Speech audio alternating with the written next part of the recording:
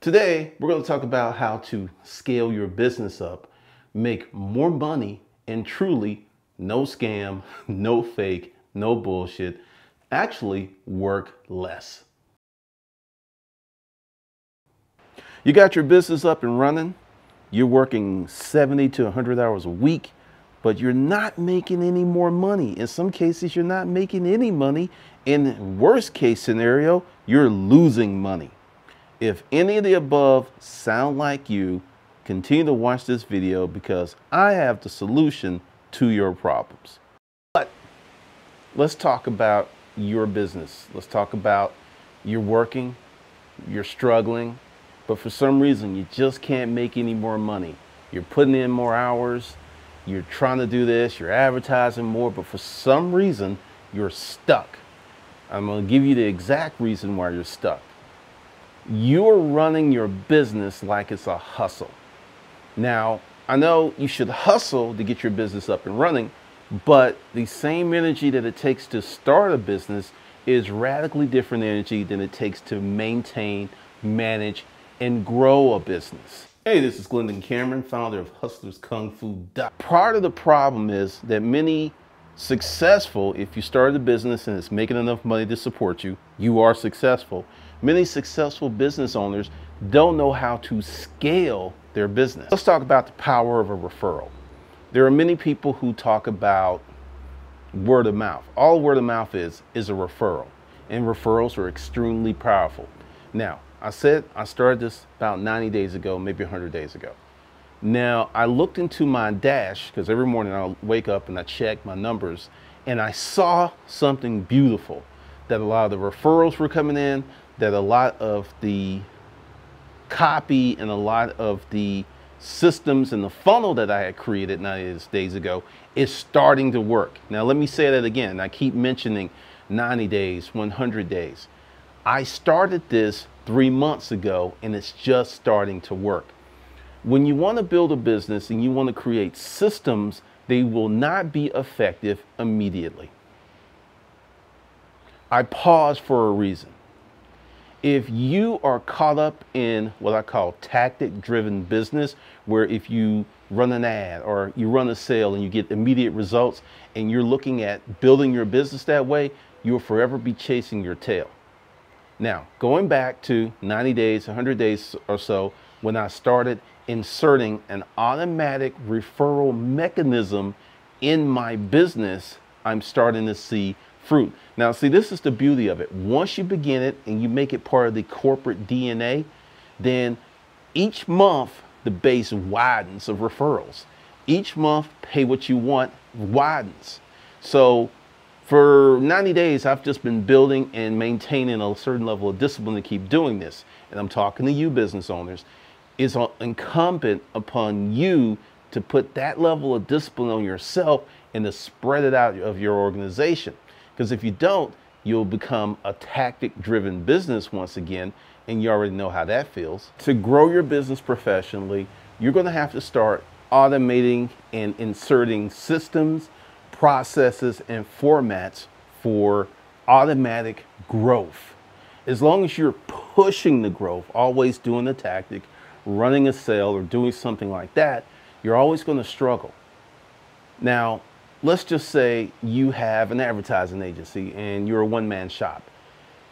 When is the last time that you directly asked a client for a referral? When's the last time you asked a client for more business? When's the last time that you followed up on someone who told you no?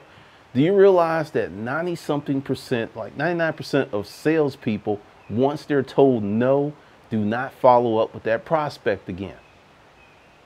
I'll tell you a little story. Well, selling office furniture, there was this guy I called 38 times because it became a game to me.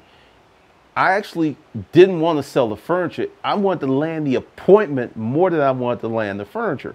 So I would call him. Then, the first 3 times it was very friendly. Then it became somewhat contentious. But I knew he had something going on, and I knew I could solve it for him. So I kept calling him, kept calling him, kept calling him. Then one morning I got up. Now, he had told me no. He hung up on me. So I was probably at the 10th rejection, maybe the 15th rejection when he warmed up a little bit. It's like, look, I got a lot to do. Once this is done, then we can sit down and talk. But I was selling furniture. So once it was done, he would not have any need for me. So that was like a dodge or a push off.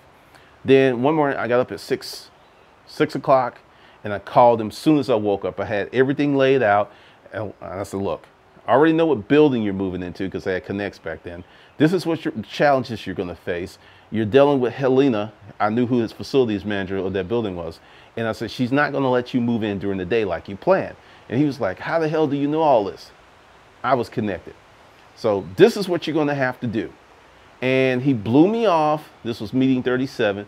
Then phone call 38 was generated by him because he said, hey, I was talking to Helena. It went exactly like you said. The other guy lied to me and we're in the jam. Now, this is extreme, but I put this out there of what it takes to get business. And this was like 2000 when I did this. And the prospects and the people who make the decisions, they're smarter, they're more insulated. So you're going to have to be really, really diligent in getting them. Now, this brings up the referrals. That's a hard chase. That's hard prospecting. That's hard salesmanship. If you can get a customer just as good from a referral, why don't you have a system in place to do that? See, this is one of the things. As I revigorate this channel and rebrand the channel, I'm starting to implement sales processes and systems. This is what you have to do to grow your business, because if you're going to be tactically driven, you're going to always be chasing whatever tactic, shiny object, Facebook ads, whatever little system funnel. But if you create a referral system and you create more value in your company, you will automatically embed growth in your company. So I set my client down. I said, look, what you need to do is you personally call up everybody that you ever sold these widgets to. And he's like, well, a lot of people don't have. I was like, just call up, do this. Call them up and say, hey, I was just thinking about you. And I was looking at the last time we did business, and do you have any needs, or do you know of anyone that can use my services? If you don't have any needs, we could just chat up for a little bit. And, he did that, and he made 180 calls in the first week, and he did $70,000 in new business. Just combing through clients that he already did. A lot of people don't do this. This is one of the first things I do when I set a client down. It's like, have you talked to your old customers? First thing I do, if you're on my email list, you're always seeing my offers. I'm always selling, I'm always offering value, I'm always bringing something to you because that's my job. And you got to look at it like that. The other day when I did my video where I was pulling out $100 bills, I feel that if you take my training, you take my courses, you watch my videos, that you will be better, you'll make more money. So if I don't feel like that, I don't need to be selling it to you. And that's another thing about your company. Many people right now are jumping on certain shiny object bandwagons. I won't say anything, but if you're looking at a tactic just to make some money, you are in harm's way of when the tactic no longer works. Because this is the thing with tactics. And I see this quite a bit. Someone will create a tactic and it works very well. Then they'll create a course, then they'll create a mastermind weeks or months after the tactic has been successful. I don't understand that. But many people do that. Now, one of the things you have to understand is when you're putting together your business, you have to start embedding systems, automation, processes, and a referral mechanism, an objection mechanism, and a system to handle a lot of different things. This is something you've got to do if you want to be successful today. A lot of people want to grow their business really, really quickly. But the best way to grow your business is to consistently grow your business. Building a business is like building your body. It's a good example. Say you go to the gym, it's January 2012. You start this workout program and you never stop. And each month you improve just a little bit. Just a little bit, right? So here it is, 2016. You've been working out for 48 months. You lift 3 times as much as you did back in 2012. You look completely different. That's the way that you grow your business. Growth isn't this overnight super scaling event.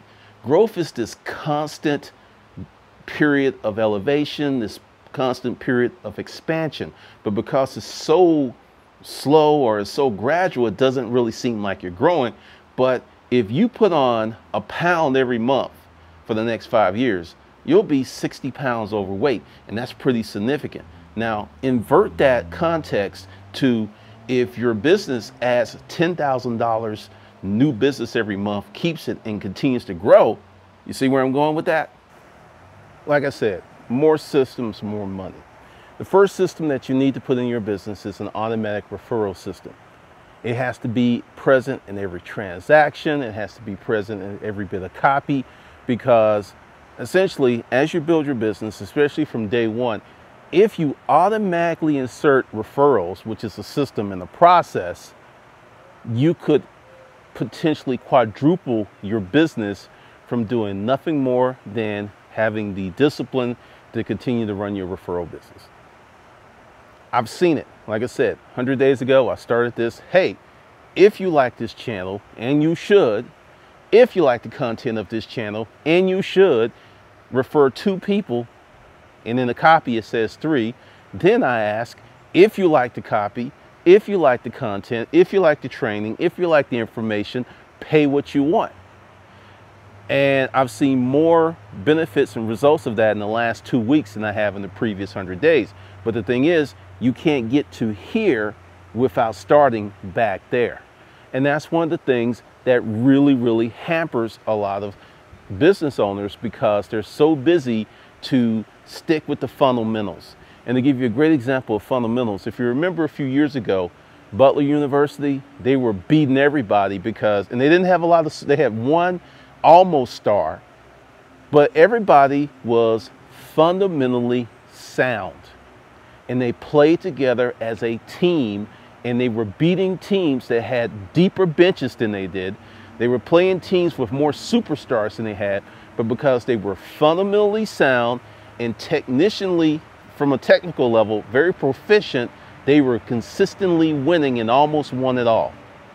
That is the power of having systems that you implement, that you follow, that you groom, that you tweak, that you have the discipline to stick with in your business.